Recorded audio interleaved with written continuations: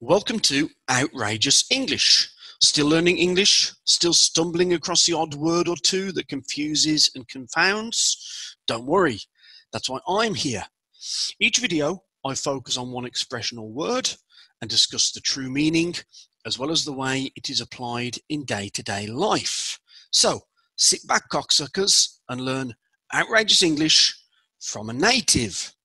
Today's word, cuck. C-U-C-K. Cuck. A strong word whose derivation is very old, which has come to have a new meaning in modern day life. The etymology, taken from the Old English word cuckold and then abbreviated, the word cuckold first appeared as a noun as far back as 1250. Itself derived from Old French, the date of which is seemingly unknown. A cuckold is a man, generally, whose wife commits adultery. The suggestion being that the man is weak and sexually so inadequate that his wife is forced to seek the attentions of another man to satisfy her sexual desires. The first written example of the word being used as a verb, to cuckold, was in 1589.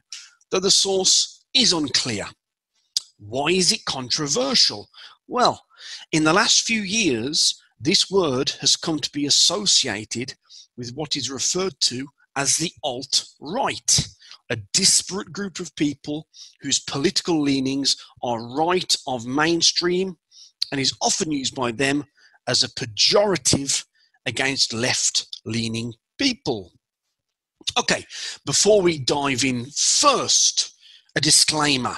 The following examples are for demonstrative and educational purposes only and in no way reflect my political, religious, or ideological beliefs.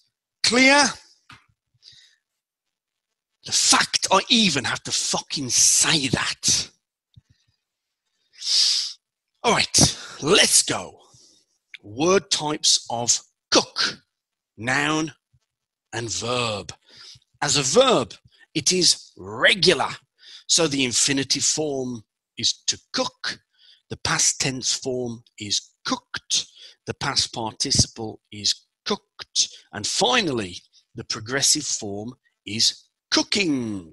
Not to be confused with the homonym to cook with the meaning to heat food.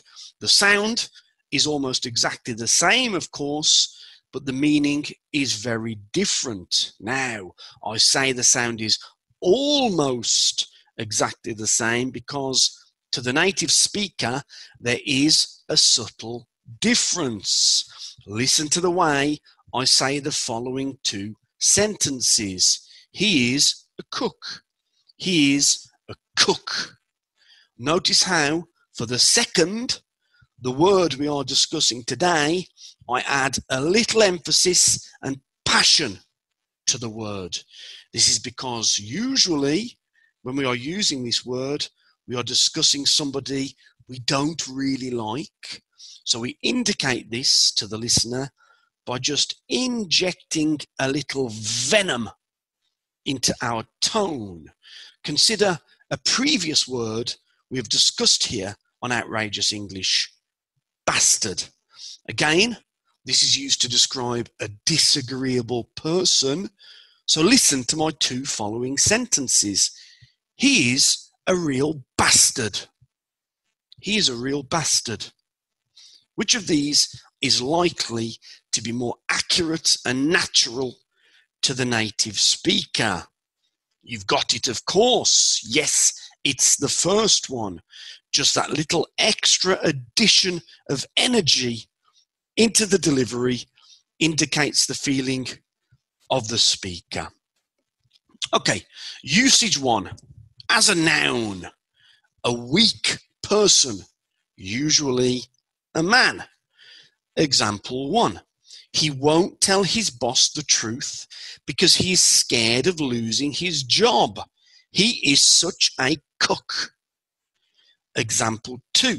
See that cuck over there hiding from the police? So, A person, normally a man, we consider to be weak or cowardly.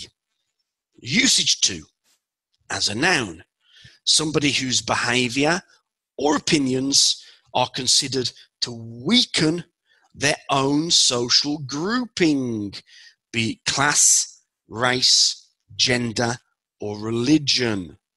Example 1, I thought you loved England, but you married a Muslim. You are a cuck. Example 2, that woman's husband is really anti-feminist. She is a cuck to our cause.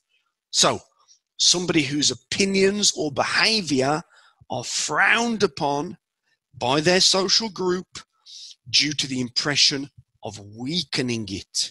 Note here, in the second example, the cuck in question was a woman, just to demonstrate that it is possible to use this word to talk about a woman, though it is usually reserved for men.